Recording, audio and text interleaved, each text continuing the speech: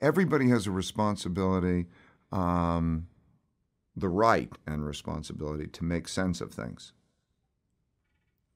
In other words, it's got to make sense to you.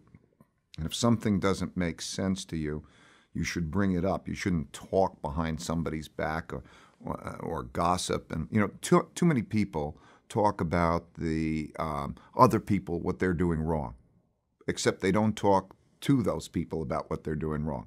So they don't know whether they're actually doing them wrong or not. They haven't heard the other side, and they're not being productive. So that's terrible. And also, the organizations for me that in which arbitrary decisions are made are terrible. A boss, two bosses will get together and they'll have a conversation of what a particular person is like, and then they'll call the person into the room, and then they'll say, "Ah, Harry," and then they'll give him spin. Spin is terrible. It undermines trust, and so we have a policy of taping everything and letting everybody watch it and look at it, and then having thoughtful conversations about that. And there's if you're coming into the company, you go there because you believe that understanding what is true and that radical transparency to understand what's true and have thoughtful conversation about it, including harsh realities, is healthy.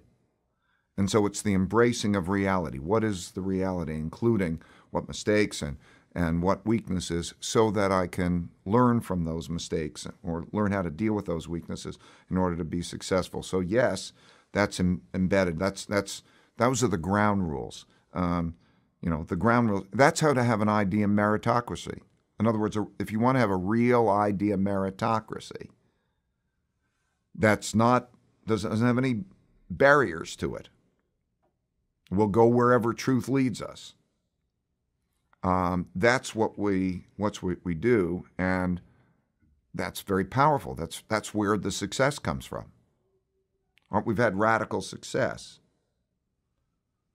and that's where it's come from, because it also allows independent thinking, right? I need independent thinking because if you're going to make a position in the markets, it has to be, it can't be with the consensus, and you don't know if you're going to be right or wrong. So you have to test it. It's very powerful. And it's so silly not to do that because of these ego barriers. Why wouldn't you have those conversations? It's not logical not to. Unfortunately, we have, most people have not been raised with the notion that knowing what your weaknesses are is pleasurable. Also, the issue of pain is associated with bad, and pleasure is associated with good, and that's not true. That all growth, you can't get stronger physically or mentally unless you're having pain, because you're stretching yourself, you're going into a new level. So pain is good if you're exercising, right? Go exercise at the gym. It starts off painful, but as you start to get going with it and you start to see the benefits of it and you start to change your brain physiology in terms of what actually determines whether it's painful or not, it becomes pleasurable. So a behavior modification usually takes place over about 18 months of doing something. And so you start to get into an environment where it's pleasurable. And in our case, we call it getting to the other side. People come in and they look at this and they say, "Oh, I made a mistake. I feel pain about that." Or I'm identifying some weakness and I feel pain about that.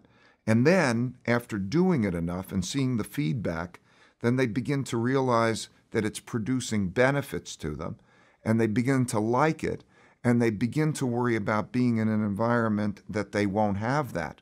That if they go into a normal environment, they're going to have dishonesty. They're going to have people seeing the same things, thinking the same things about them, but not telling them. They won't have an opportunity to have a discussion. They won't know whether it's truthful or not that they're operating. So it'll all be under the covers. And so they're fearful that they won't actually know either what their mistakes are or that people will be making judgments without being able to have a quality conversation. So that's the choice. Which environment would you rather be in? You have to decide for yourself. Which environment would you rather be in? That that there's going to be conversations about what people think about you and an honest exploration of whether that's true or not? You can avoid all that